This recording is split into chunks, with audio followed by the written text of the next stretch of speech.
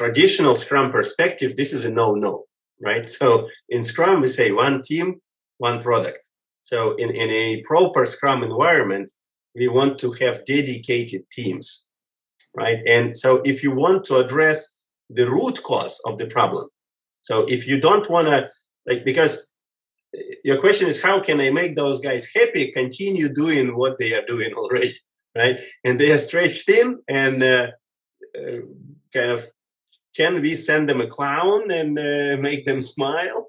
So those type of solutions, they are short term and don't necessarily change in the, like, they don't work in the long perspective. We're solving a symptom, right? Not a root cause. And if we want to dig deeper, then we need to analyze, okay, the main problem is that those teams are actually multitasking. They are trying to do multiple things at once. And the important thing is, how can you teach your organization the problems with multitasking, right? So the key that you need to start asking yourself is, who is the decision maker in my organization? Who are those business people? Who are the managers who suffer from non-delivery or bad performance of the teams? So those stakeholders who really suffer, who suffers from the consequences of team delivering late, who suffers from the consequences of team not delivering or delivering wrong thing. So who are those stakeholders?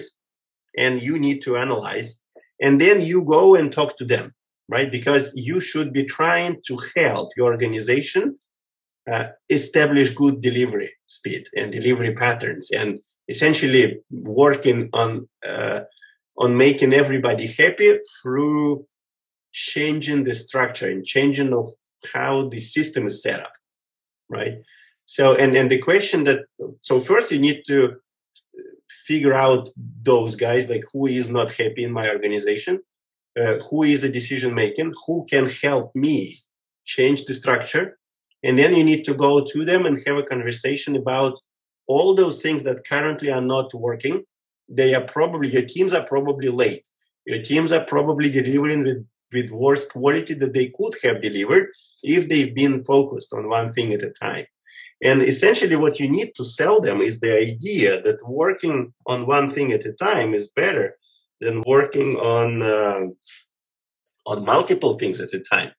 And there you have some research which is done where you can, essentially, I can draw here a thing. So number of projects, 1, 2, 3, 4, 5. This is how many projects your team is working on simultaneously. This is focus. This is waste. So if you imagine that your team is focused on one project only, they have 100% focus and 0% waste. Oops. Then let's say that we are asking one team to multitask, right? Hey guys, here's another project for you, right? When you give them another project, you get slightly different picture. They get 40% focus on one project, 40 on the other, and then 20% goes to waste. So now they waste 20% on context switching between work on different projects, cost in form of time, right? Bye, Rita. Free, if you have free projects simultaneously, so now you bring one more, right? And this is, now I'm just sharing the report that I want to share, that you share with your management, essentially. And I can send you the PDF with this information later. But the thing is that when you give them 40, they are down to 20% on one, 20 on the other, 20 on the third one, 60% working, 40% waste, right? This is waste, this is focus. And then 10% and 50 and 5% and 75. So if you look at these numbers, it's scary. So if a team participates on five initiatives, it's almost the same as if you send them home and ask them to do nothing.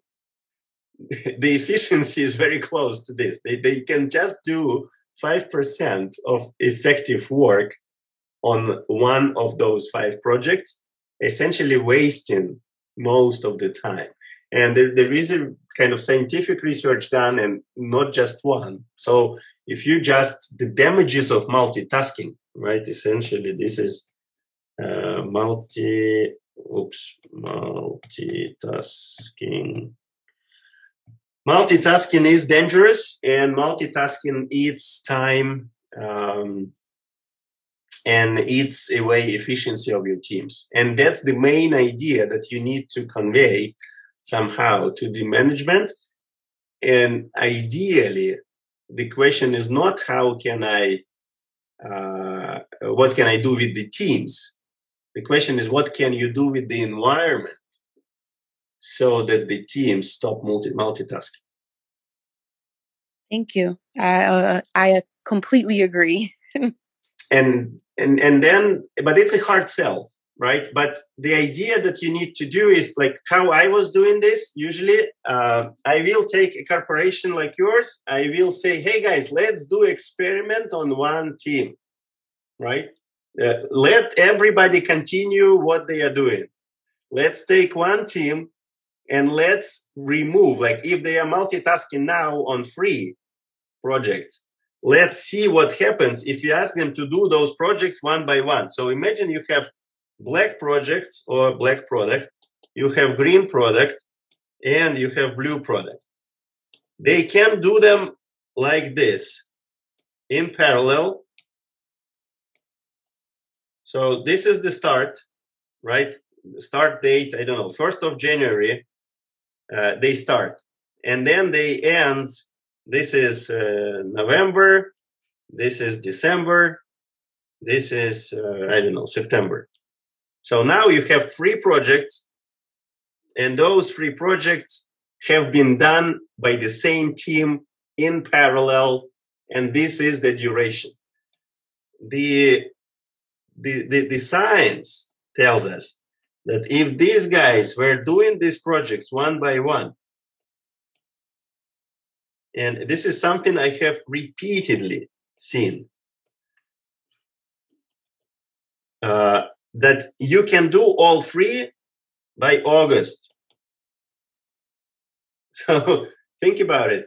Very often, this is what we figure out, that when you do it in parallel, the project which ended the soonest, the green one in this case, ended up in September, right? But if we have done exactly the same thing, one by one, focusing on them, we would be done with all of them before the time the first one of them was done in the first case. And that's how we are trying to sell the idea to the companies when we say, hey guys, if you start doing it one by one, just make experiment on one team and see the difference. See the difference. When the team is really focused, they are much, much more efficient.